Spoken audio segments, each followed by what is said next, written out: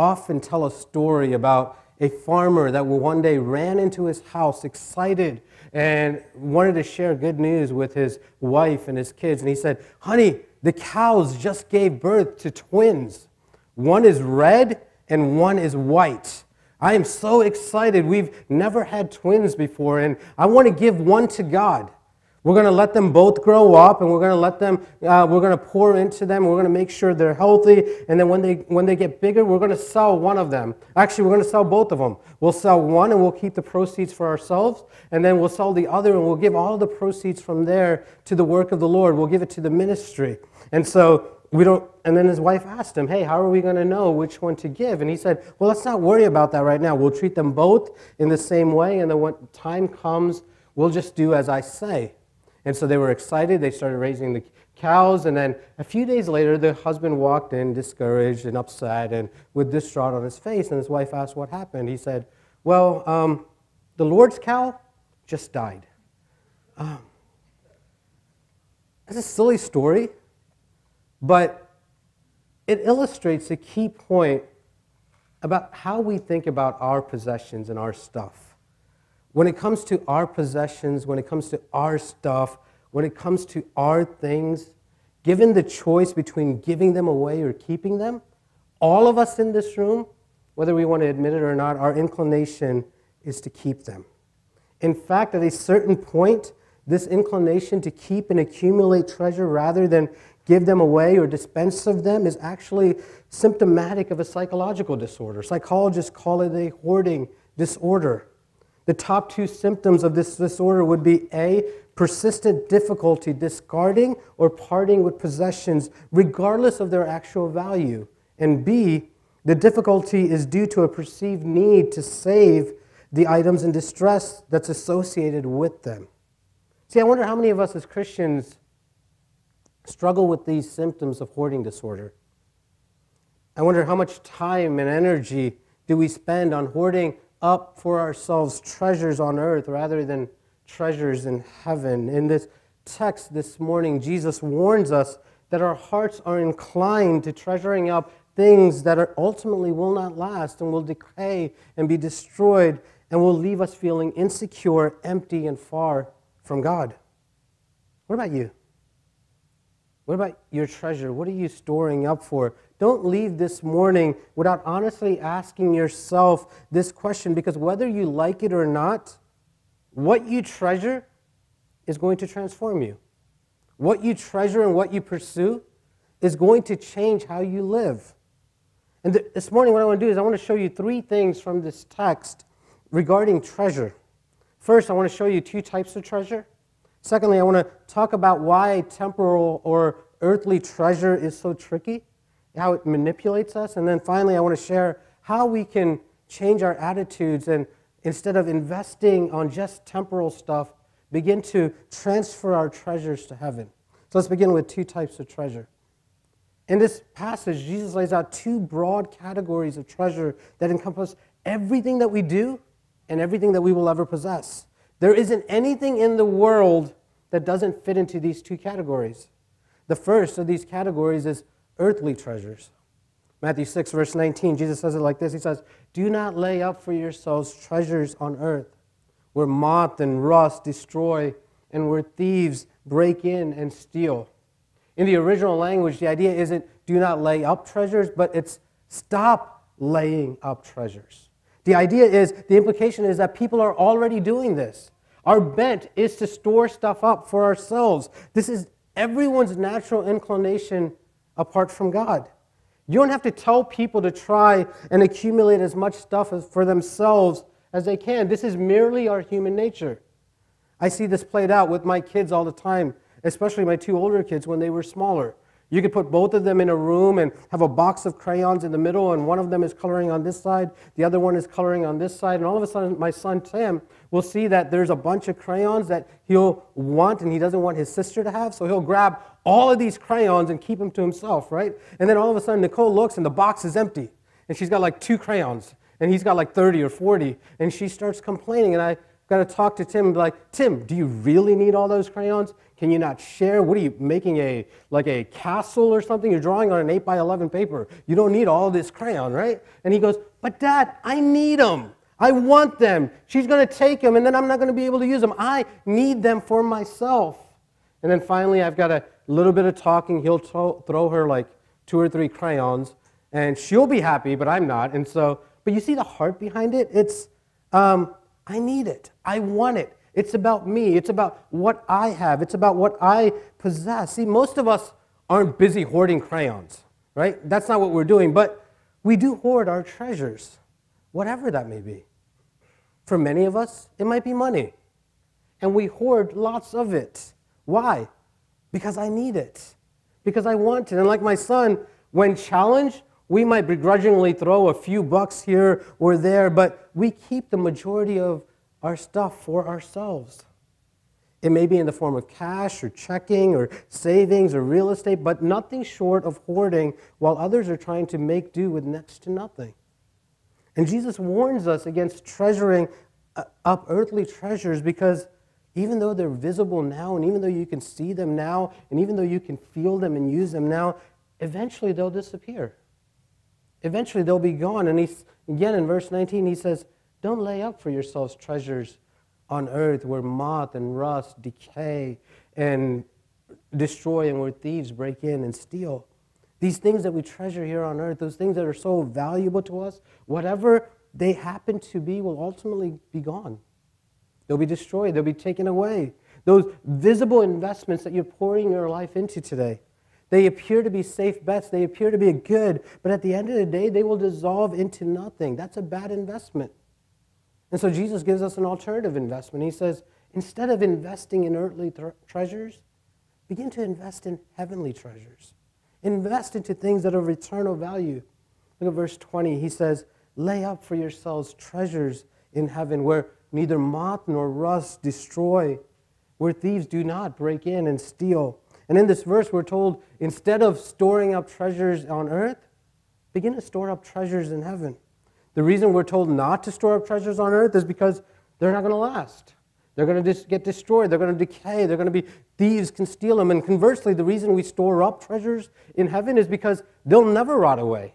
They'll never be destroyed. They'll actually last forever. You'll have them for eternity. And it's interesting to compare these two treasures. On the one hand, if you store up earthly treasures, you're going to store up something visible today that's going to be gone tomorrow. But if you're storing up heavenly treasures, you're going to be investing into something invisible today, but it's going to be visible for eternity. See, it's really a question of faith. It's really a question of, do you trust Jesus? Do you believe Jesus when he says that all the stuff you're inclined to treasure up here on earth are not going to last, but if you treasure up heavenly things, you're actually going to have them forever? See, the way you know you believe it is not by what you say, because all of us will say that it's a much better investment to store into heavenly things, but it's what you do. Where do you spend your money? Where do you spend your time? Where do you spend your resources? So what are these heavenly treasures that Jesus is talking about? What are these things that Jesus is telling us to invest in? What are these things that Jesus is telling us to store into?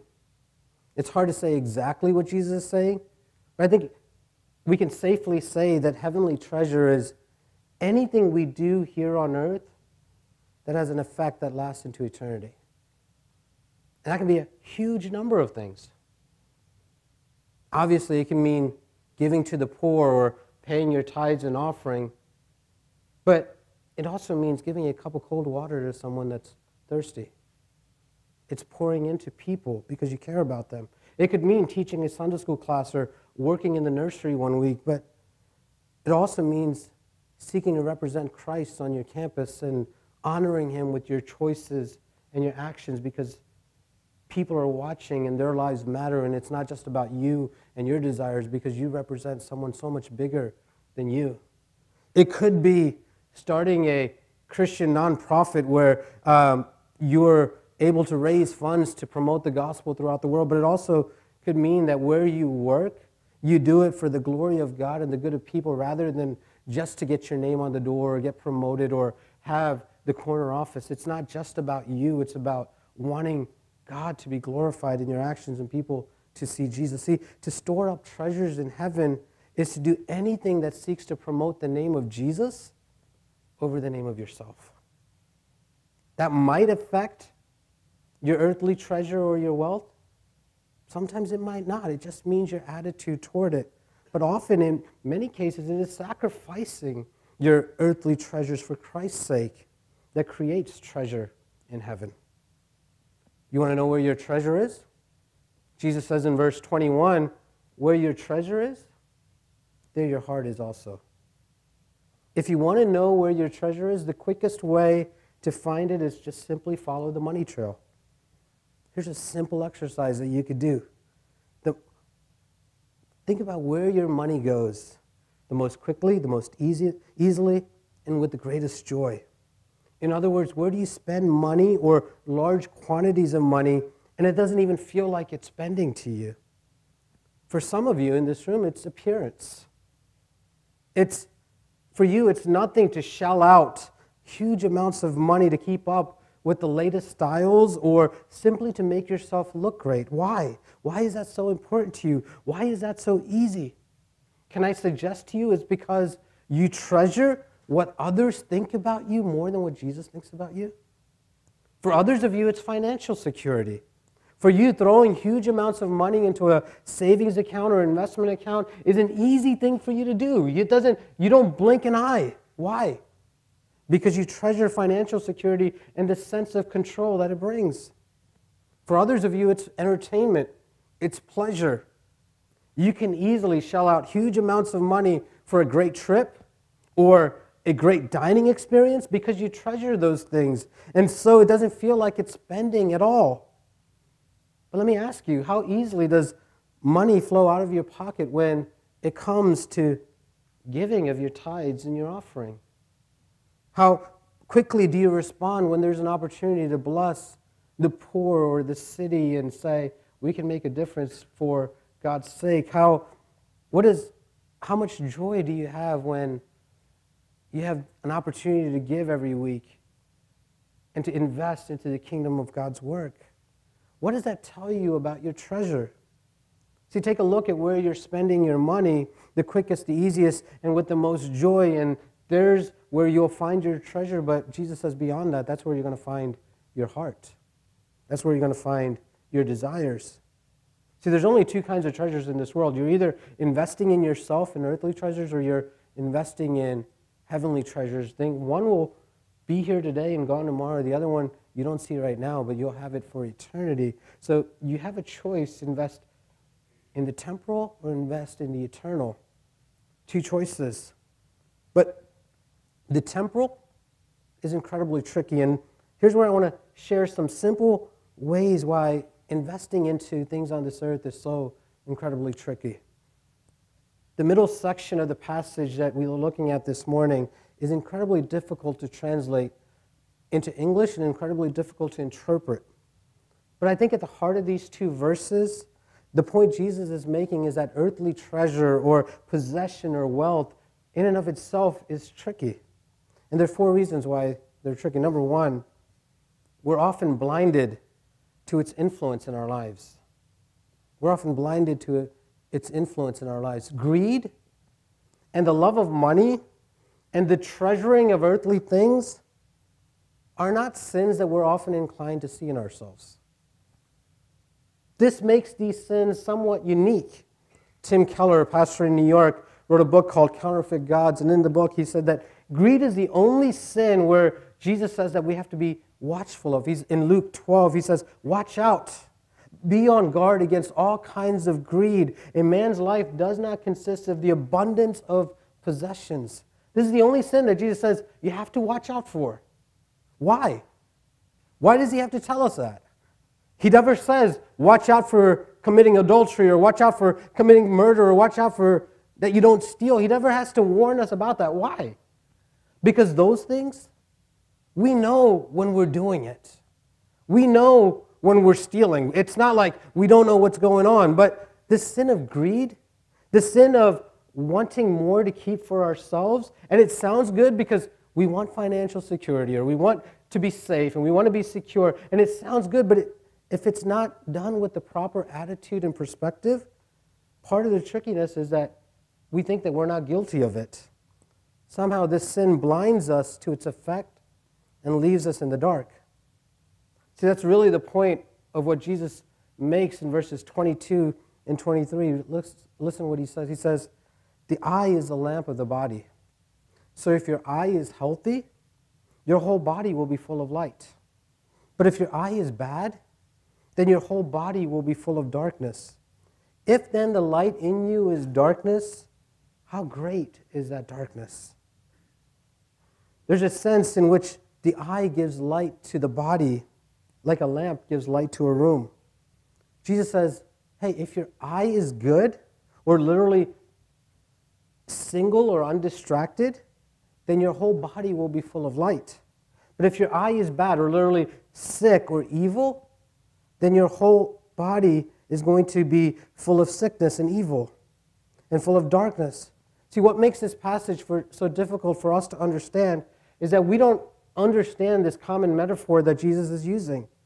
So let me show you another place in Scripture where these metaphors are used.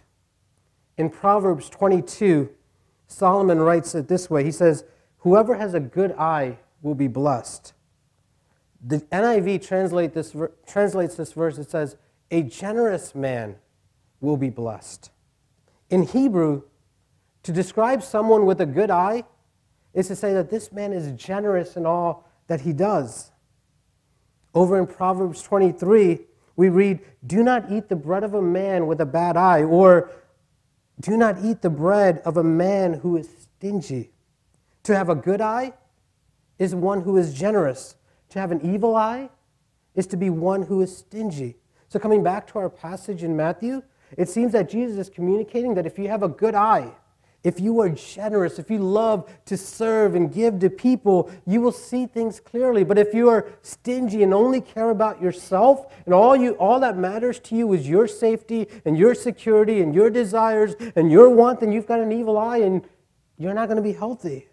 You're a stingy hoarder of things, one who treasures up things of this world. Your whole life will be lived in the darkness. And if that part of you, which is supposed to give light, actually produces darkness in you, Jesus says, listen, you're in deep trouble at that point. The love of money, the love of earthly treasure blinds us to its influence and its effect on our lives. Number two, earthly treasure is tricky because its influence is subtle but steady. Tim Keller again helps us see the subtle influence of treasuring earthly things, of how earthly things works in our lives. See, no matter what product is out there, whether it's a phone or a washing machine or golf clubs or a house, there's always a cheaper option or a more expensive option, right? When we start out in life, you college students, if your parents are not paying for it, you're buying the cheaper option. But your desire is that one day you'll make enough money that you can get the more expensive option. We're always keenly aware that there's one level up, there's one level better. That's why these phones, iPhones or Samsungs or whatever you use, there's always, every 2 years, a new one, a better one that comes out. Why? To tell you, hey, you don't have the best there is. There's another one that's coming out. Grab that one, right? So it's telling you there's always one that's better. So when we get a little bit more money, rather than giving more away, we upgrade to the next level in all those areas that are important to us. So when we come into more money, again, we do it again. So we always stay living on or just below our level of income. See, this is why even though we make more money today than we used to, if you're honest, those of you who work, you don't really feel like you have more money today, do you? Because your expenses have just gone up. Because you have to spend more money. See, this is the seductive power of earthly treasures. This is the power of wanting to invest on things on this earth. A person that makes a $100,000 income feels like they have to live a $100,000 lifestyle. A person making $1 million feels like they have to live $1 million lifestyle. What if instead, as people of God, we decided that if we were making $100,000, we would live with 50,000 and honor God with the choices with the remaining of our money. That we wouldn't just try to spend all that we have, but we were wise in how we used it. How radical would that be? Number 3. See, earthly treasure is so tricky because we think we're the only ones who can do what Jesus says that no one can do. Serve both God and money. We think we can do that, right? He says very clearly in verse 24, no one can serve 2 masters. Either he will hate the one and love the other, or be devoted to the one or despise the other. You cannot serve God and money.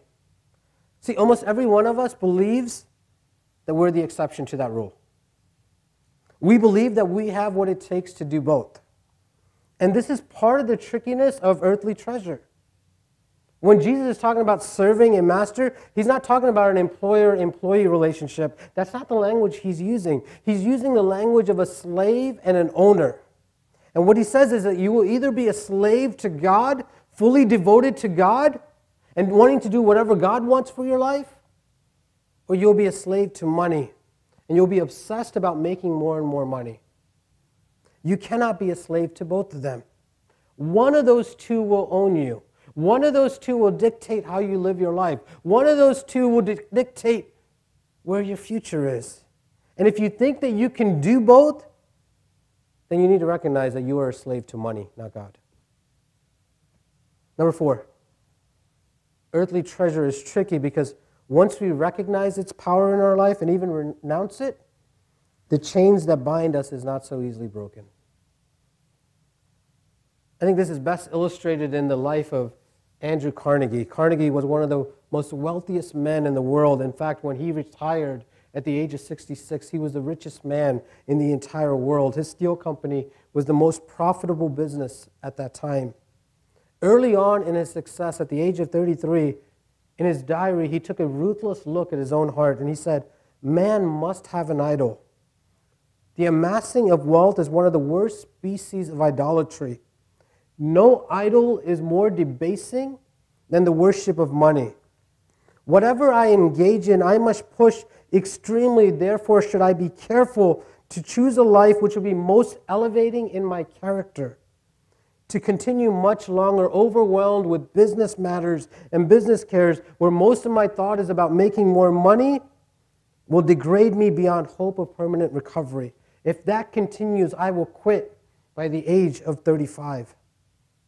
See, the note is amazing in the way that Carnegie sees the danger between the pursuit of earthly treasure that will ultimately degrade him if he continues pursuing that. How do we break the chain of our slavery to money and earthly treasure? What will set us free from investing everything in visible treasures that will ultimately become invisible, and instead investing our lives in invisible treasures that will ultimately become visible and last forever? And here's our final point. How do we transfer our treasures to heaven? See, when you have an idol in your life, when there's something in your life that controls you, you simply don't just remove it. You don't just take it out and get rid of it. It doesn't work. All of us in this room were created to worship. We were made to live for something, and you will live for something. You will find your hope, security, significance in something or someone. The question is, will you find your hope, security, and significance in something that will last? Or will you find your hope, security, and significance in something that is perishable? Will you find your hope, security, and significance in something that is uncertain, something that's subject to devaluation, something that's to inflation or the economic downturn, something that's subject to aging, something that's something that is absolutely certain, invaluable, and never changes? See, if you find your hope, security, and significance in earthly things, that is, if you treasure earthly things, if you treasure what you own or what you have, then you'll always be anxious, you'll always be insecure, you'll always feel insignificant, because that's how earthly things are. You'll never have enough. The things that you own will break, and then you've got to get something new. When you treasure, what you treasure is going to transform you. See, but on the flip side, if your treasure is in heaven, it is secure, it's untouchable, it's of highest value, then your life will reflect that. You'll be at peace. You'll be unshaken by economic downturns and the effect of the agings of the things that you own, because your treasure isn't here or in anything on this earth. It's safeguarded in heaven and it's waiting for you. You and I have to transfer our treasure to heaven, for our treasure from earthly things to heavenly things. Otherwise, we'll live insecure, miserable lives. Let me give you 3 ways that we do that. Number 1, you have to recognize the empty promises of temporal treasure. You have to recognize the empty promises of temporal treasure. Jesus made this very clear. Earthly treasures promise you safety, security, and significance, and yet they give you none of those things. None of those things are given to you. Not only that, but when you're dead, all those things cease to matter. They don't mean anything anymore. Rather than putting your eggs in a basket that won't last, Jesus invites us to put our trust in Him and live this life for heaven's sake. You got to recognize the empty promises of temporal treasures. Number 2, you have to believe what God said and take Him at His word. You've got to believe what God said and take Him at His word. There is no mincing of words in this passage when Jesus speaks. If you live for the things of this earth, you will be bankrupt when you die. If you have nothing in this life but live for heavenly reward, you will be rich beyond measure for eternity. God says that explicitly. The question is, do you believe Him? Have you considered that your possessions and the amount of money and stuff that you have accumulated for yourself will stand as a witness for or against your faith when you stand before God? Number 3, you must learn to treasure Jesus by grasping in the deepest part of your heart that He has treasured you. You must learn to treasure Jesus. How do you do that? By grasping in the deepest part of your heart that Jesus has first treasured you. See, this point is the most important point in this entire passage. It's not enough to simply believe God or to believe in Jesus. Most of us in this room believe in Jesus and believe in God, and yet we still serve earthly treasures and possessions. But it's only when you learn to treasure Jesus that you will be free from treasuring the things of this world. How do you treasure Jesus? How do you make much of Jesus? You've got to grasp in the deepest part of who you are that before you ever loved Jesus, that He first loved you. That before you ever had a desire for Him, He valued you. He treasured you. He was interested in you. The Scripture tells us very plainly that Christ had all of the riches and the wealth of heaven. He had everything imaginable. He was comfortable. He was living in luxury. He was on the throne. He lives on streets made of gold. He had all that. And because He treasured you, because He treasured me, He willingly gave all of that up. He willingly let go. And He came down. And for our sake, He became poor. He came to earth. Instead of being born in a palace, He was born in a manger. He was a poor man. He lived His life owning nothing but the cloak on His back and the sandals that He wore. And then He suffered and was crucified on a cross, bearing the weight of God's wrath for your sins upon Himself. Why? Because despite the fact that we have rebelled against Him, despite the fact that we hated Him, despite the fact that we did not want anything to do with Him, He still looked at us and said, "You are my treasure. I love you. I forgive you. I will take your place." He loved you before you loved Him. He loved you, and He still loves you today. And then He invites you. He invites you in light of that fact, to now make Him your treasure. To respond to him by saying, Jesus, you are what I long for. You are what I desire. I want to do what you have called me to do. And when you do, then and only then will you be free from the god of money, and you'll be able to live to treasure anything, to live for a treasure that nothing on this world can destroy. See, what you treasure will transform you. What you treasure will change you. And this morning, the invitation from Jesus is, will you treasure him? Will you value him more than anything else in this world? Those of you who are working, your job is not simply about making an income. That's part of it. You're called to provide and take care of your family, but you are there because God has put you there. He's put you there so that you can be a blessing. He's given you income not so that you can accumulate wealth and possession, but he's given you jobs. He's made you one of the richest people in the world compared to the standard of living for the rest of the world, and said, you have been blessed, now go be a blessing. And can I say this? We don't give to get. That is a heretical teaching that is contrary to Scripture. We give because we have already been given. He has already given us more than we can dream or ask or think. Jesus doesn't need a penny from us. He doesn't need a cent from us. As a church, we do, but Jesus doesn't, right? So when you give, you're not giving because Jesus is in need or anything like that. You're giving because, you know what, Jesus, when I had no options, you opened doors for me. When I didn't know where my future looked like, you're the one who showed me. When I was lost in sin, you're the one who saved me. And when I give today, I give in an attitude of worship and gratefulness and thankfulness because, God, you have given more than I can deserve. Even if you give me nothing else, you've already blessed me beyond measure. We give not to get. We give because we've already been given.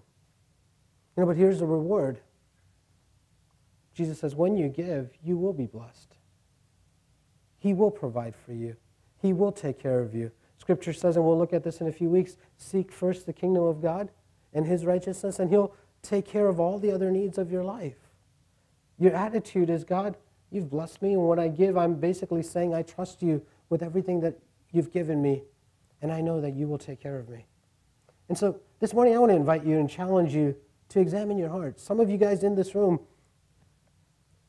you might say, I have not a penny to give for offering, but you somehow find a way to eat out like 15, 16 times a week. Not judging you, but could you examine your heart to say, what are you treasuring? What matters to you? Who's the one that blessed you with that? Who has provided for you? And when you say, I don't want to give, it's saying, I did this. It's not that, God, you helped me. So I just want to invite you to examine your heart here. Examine, what do you treasure? It is not a bad thing to possess stuff. That is not what I'm communicating at all. It is not a bad thing to eat. We love to eat around here. That is one of our spiritual gifts as a church. That's what we do. But if all we spend our money on is eating and not pouring into the work of God, that shows where our heart is. And so my invitation to you this morning is, examine your heart. Do you treasure Jesus? Do you see that he has treasured you? Do you see that he gave his life for you? You give because he already gave.